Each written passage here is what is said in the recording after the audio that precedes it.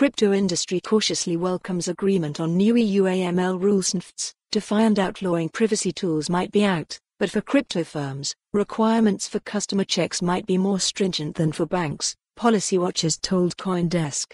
Sandoli Handagama 10 Years of Decentralizing the Future, May 29-31, 2024, Austin, Texas. The biggest and most established global hub for everything crypto, blockchain and Web3. Register now. The European Parliament and EU Council have reached a provisional deal on an anti-money laundering regulatory package that applies to crypto. The agreed framework includes requirements for crypto firms to run customer due diligence on transactions of €1,000 or more. While the industry is largely satisfied with the outcome of the framework, some feel it may not be as fair as policymakers project.